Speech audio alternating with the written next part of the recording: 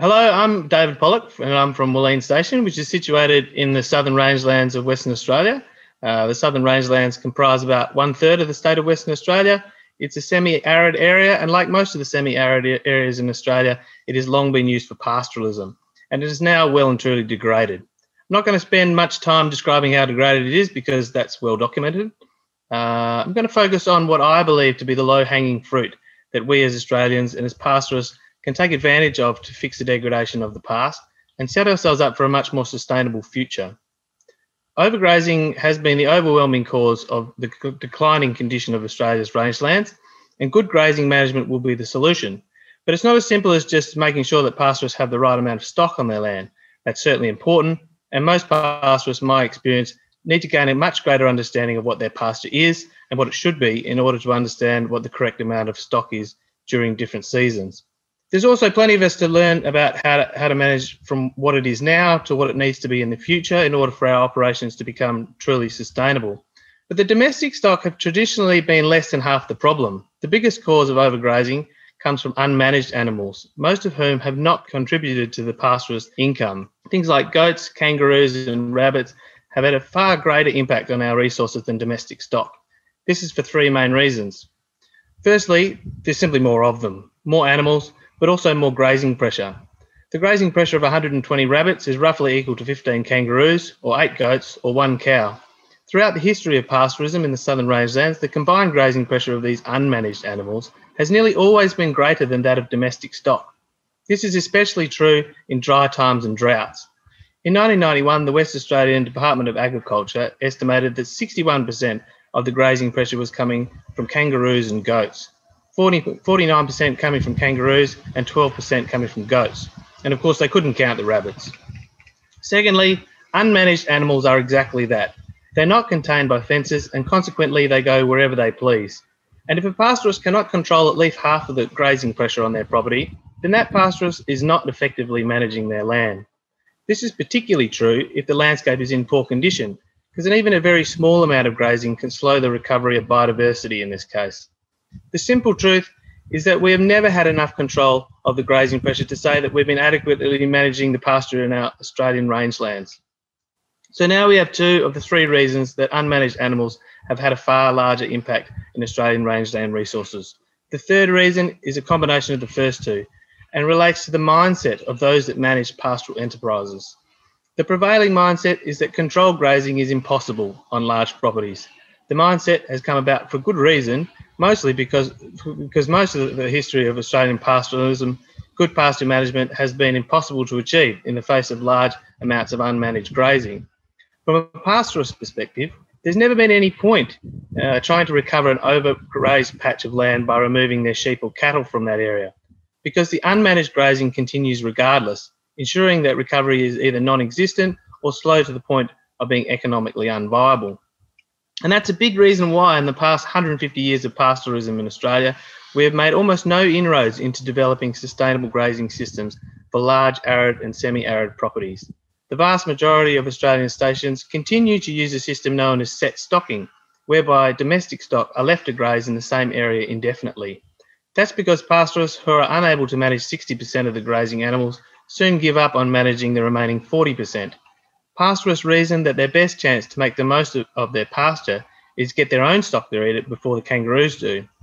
But set stocking is an entirely inappropriate grazing system, and it has decimated our pastoral resources.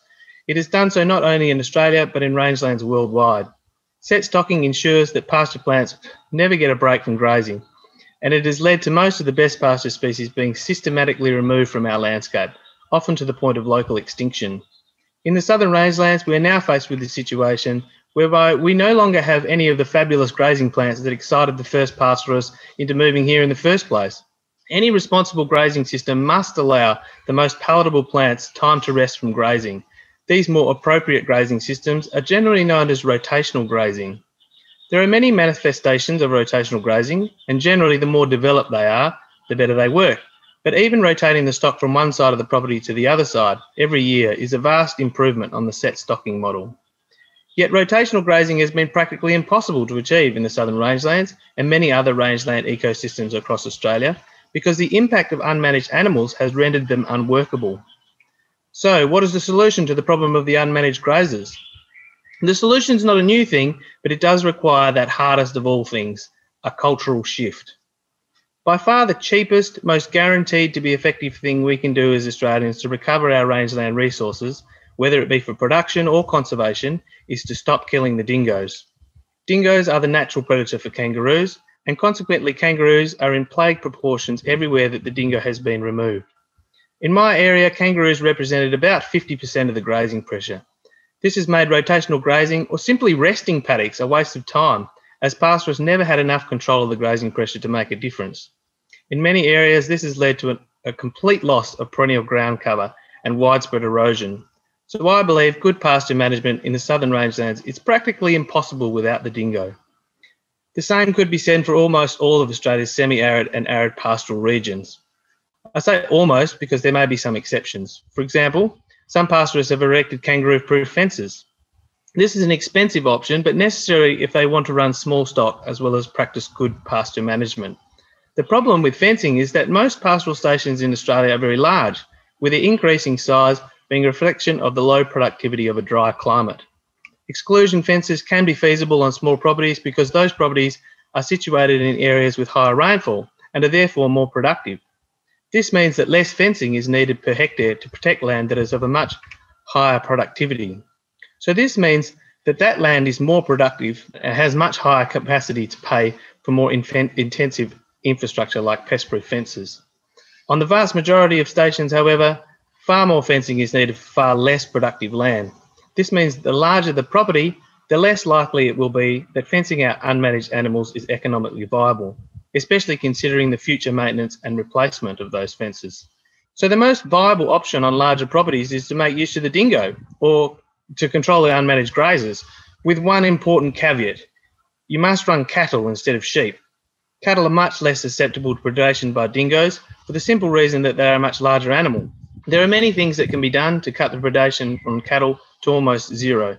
The most important thing is to reduce the distance calves have to walk to water, and this is a byproduct of the good pasture management that can be achieved through rotational grazing. I believe that Australians have little choice but to wean themselves off running sheep and goats in semi-arid regions if they want to protect their vast and valuable rangeland resources. Everyday Australians do have a say in this because pastoral land is not owned by pastoralists. It's leased by them from the Australian people. It's not a case of my land, my decision. Pastoral land is everybody's land. And just to clarify, I'm not suggesting that we immediately swap out all the sheep with cattle. But as a nation, we need to start the conversation about how we're going to transition from our current practices, which have proven to be incredibly destructive, towards those that recover and utilise our resources. And there is a lot at stake. Pastoralism in semi-arid and arid regions is the largest land use in Australia, covering around 40% of Australia's landmass.